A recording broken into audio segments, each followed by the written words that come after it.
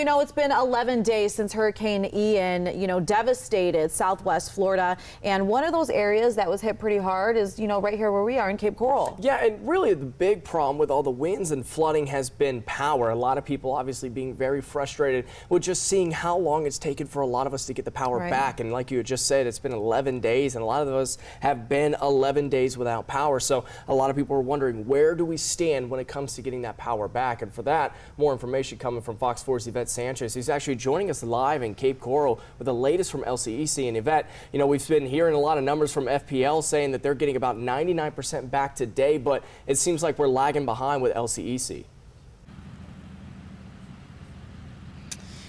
That's right, John, and it might seem like that for a lot of customers because, like you guys have said, it has been a long 11 days for them. And representatives from LCEC had been saying that all power would be restored as of yesterday, Saturday, October 8th. I'm going to take a step to the right so you guys can see just what's going on behind me. This is about half a block down from the LCEC substation here on Pine Island, and these workers are working hard to get things done as quick as they can.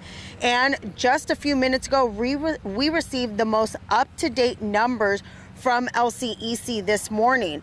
On Marco Island, 833 people are without power, but 18,749 are with power. Immokalee, 284 are without power. Lehigh Acres, 126 without power. North Fort Myers, 4,328 without power. And here in Cape Coral, 12,900 still without power, but 76,376 are with power. Now, if you compare that to the numbers that we told you earlier this morning at around 6:05 a.m., Broward County was at 96% restored, Collier County 95% restored, Hendry County 100% restored, Charlotte County 94% restored, Lee County at 84% restored.